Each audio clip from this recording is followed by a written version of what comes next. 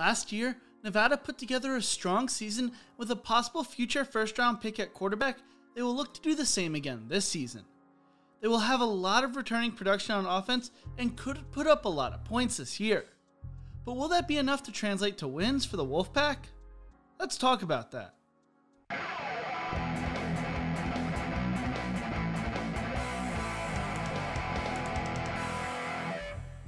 We are now almost done with the month of July, meaning we are in prime preview magazine season as the college football season quickly approaches. Over the next 2 months, I will be previewing every college football team, yes, all 130. In this episode, I will be looking at Nevada. Last year, the Wolfpack went 7-2 and 6-2 in conference play. This year, they will look to improve as they return 73% of their production from last year, which ranks 52 nationally. On offense, they return 82% of their production, which ranks 33rd nationally, while on defense, they return 64% of their production, which ranks 84th nationally. Head coach Jay Norvell enters his 5th year as the head man at Nevada and has put together a 25-22 record and a 2-1 bowl game record. He led the Wolfpack to their 3rd straight bowl game last year and has 30 years of coaching experience. He has even worked with Peyton Manning when he was on the Colts coaching staff from 1998 to 2001. Matt Mumm enters his 5th year as the offensive coordinator and quarterback coach. He is the son of Hal Mumm, one of the creators of the air raid offense. Brian Ward enters his 2nd season as the defensive coordinator at Nevada after serving as the defensive coordinator for Syracuse from 2016 to 2019. The offense returns 10 starters, including starting quarterback Carson Strong. Strong threw for 2,335 yards as a redshirt freshman, getting hot during his last 5 games of the season, averaging 272 yards per game and an 8-to-1 touchdown to interception ratio during the time period. Last year, Strong threw for 420 yards against Wyoming in the season opener and for 411 yards and 3 touchdowns against Utah State a few weeks later. He was 7 pass attempts short of tying the Mountain West record for most consecutive passes without throwing an interception. The record is 306. He had thrown 299 passes. He led the Mountain West throwing for 2,858 yards, 27 touchdowns, and only 4 interceptions last season, completing 70.1% of his passes. He has mastered the deep ball last year and could be a top pick in the NFL draft this year. His backup will either be Clay Millen or Nate Cox.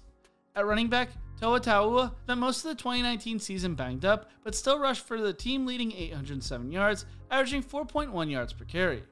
Last year, he rushed for 675 yards, averaging 5.9 yards per carry, and also had 218 receiving yards.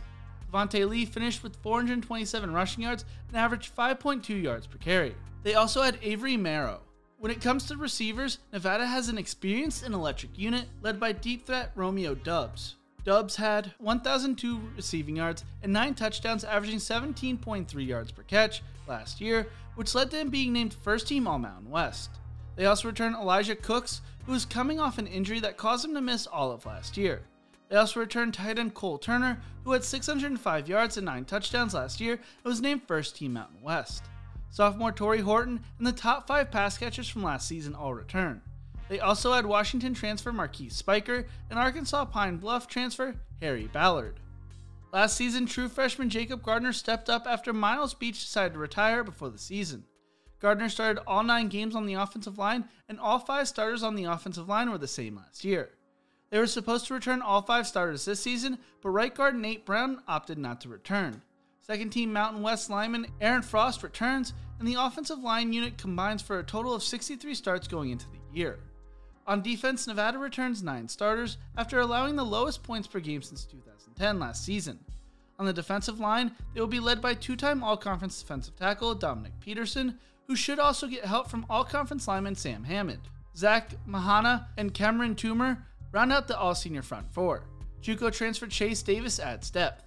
Nevada returns their top 5 linebackers from last year and adds USF transfer Bentley Sanders, who should be playing nickel back. All-Conference linebacker Lawson Hall should lead the unit. Layman Torre and Diane Henley should man the outside as Peter Montini, Devon Blackwell, and Naki Montellano at depth. This should be a formidable front when combined with the defensive line. When it comes to the secondary, Verdell Robbins was 3rd team Mountain West last year and could be an all-conference candidate once again this year. They had 4-year Wake Forest transfer Isaiah Esesima and returned 3 cornerbacks who started 3 games last year. The secondary could make a jump this year. They started 2020 strong, allowing 199 passing yards per game, through the first 6 games, but ended the regular season on a sour note, allowing 485 yards against Fresno State and 306 yards to San Jose State.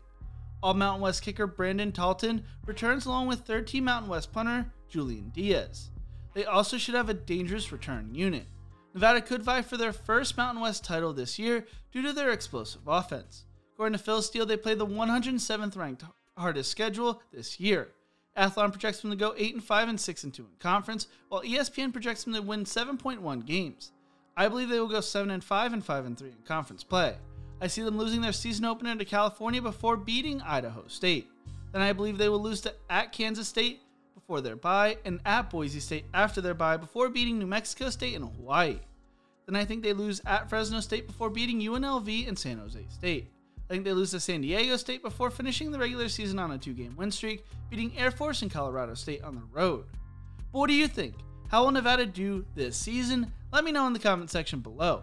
Thank you so much for watching. If you enjoyed this video, check out my other videos in the preview series. Don't forget to leave a like, share, and subscribe to the channel, and as always, remember to embrace the grind.